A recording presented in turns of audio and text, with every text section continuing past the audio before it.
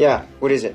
So what exactly are landing pages on a website? So if you're watching this video, the chances are you're relatively new to affiliate marketing, you've come across the term landing page or lead capture page, and you're thinking that you should be including that as part of your marketing arsenal as well. And that's exactly what I'm going to cover in this video. This is actually going to be the first in a series of short videos where I'll actually talk to you about the concepts, and I'll actually show you how you can actually end up building a page from scratch completely for free. So if you want to be notified when those videos come out, please consider subscribing, give me a thumbs up and hit that notification bell so I can let you know when I put those videos out. In this video, I'm going to look at what a landing page is on a website. I'm going to break down 5 major areas. So just define what a landing page is so you understand. I'm going to look at the purpose of a landing page as well for those of you that are relatively new. We're going to look at the elements of what should be included on those pages, as well as different types of landing pages that you could consider. And then finally, I'm going to give you some examples as well. So if this is something you're considering doing, you want to stick around till the end of the video.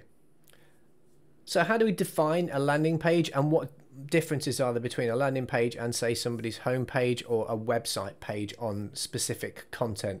Well, this encompasses it brilliantly. So focus is why landing pages are so effective for marketing, as opposed to a home page or a website, which is designed for exploration. So they want to keep the reader on their website for as long as possible, digesting their information so that they can then potentially go on to take some kind of action. So focus is what we want, and we're basically asking someone to take an action. That's what we're trying to do, which could be anything from taking them to another page or perhaps capturing their details, which in the next part of the video I'll explain in a little bit more detail as to why that's so important. And what is the purpose of this instruction? Great question. What is the purpose of a landing page? Well, put simply, a landing page is a way for you to be able to capture details so that you can then remarket to that same person. Now, people come to your content through via whatever traffic means you decide on. You could do article marketing, you could do YouTube videos, as I'm doing now, blogging, whatever it is, through Facebook. But basically, they're interested in whatever it is you're talking about. Now, if they've put their hand up and they've taken a action, in other words, they've clicked on a link on your Facebook post, for example, and they've gone through to a landing page, then that is where you want them to take an action, and that is effectively giving you some details so that you can then contact them at a later date, because on average it takes between sort of 7 and 10 contact touch points before somebody who's completely cold will actually decide to make a purchase. So this is the only way that you can do that without you having to actually spend money on advertising. So this is the whole reason why you want to build your landing page. So what are the basic elements of any landing page? Well, there's 3 key areas you need to focus on. Number 1 is the headline. This is the most important part of your landing page because it needs to get someone to do something, and that is to take an action. So you need to draw them in, and you do that with your headline. So this is just an example of a opt-in page. The simplest and fastest way for a beginner to affiliate to build a profit-ready business in 7 days. Quite a compelling headline.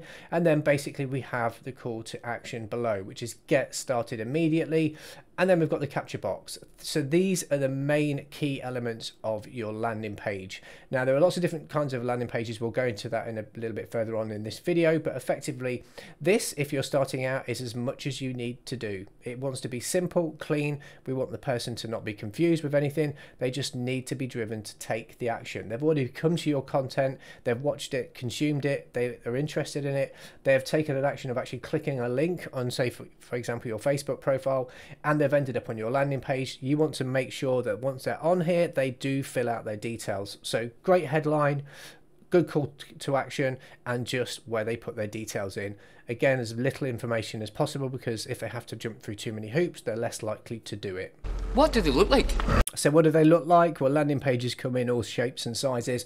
Here are just a few examples for you. They all have the same ingredients. As I said before, they need to have a really good headline, they need to have a call to action, and you need some way of being able to capture someone's details. This particular one has another element to it, which is video testimonials of some description, or actually the people that are promoting the product, giving you some more reasons as to why you need to make sure you put your email address in. So that is something you can add as you get a little bit more used to what you're doing and you understand the process a bit better. But you can see it's the headline, it's asking for someone's contact details, and they've also got this option here where they can get sent text messages to be kept up to date. Now this one's is a little bit different because on the first page that you're taken to, so if this was your landing page, the person coming to here would be thinking, well, there's nowhere to put my email address in, but they need to take an action first, which is click this button to get the free case study. So once they've filled their email address in, which on this one is actually just an email address, so it's not even their name, which is actually quite good, because it means there's less things for your prospect to do. They click on here, then they'll be taken to the free information. This one is a little bit different. So this is actually from a affiliate program. So this is the actual vendor's own landing page, which they give you, the affiliate, the ability to use if you want to, and it will just be your affiliate ID. That means if someone fills this out, they will then be attributed to you if they decide to go and buy. But again, really professional looking. A lot of these companies that do physical products have really great landing pages. They've spent lots of money on testing these, so they know the conversions are good.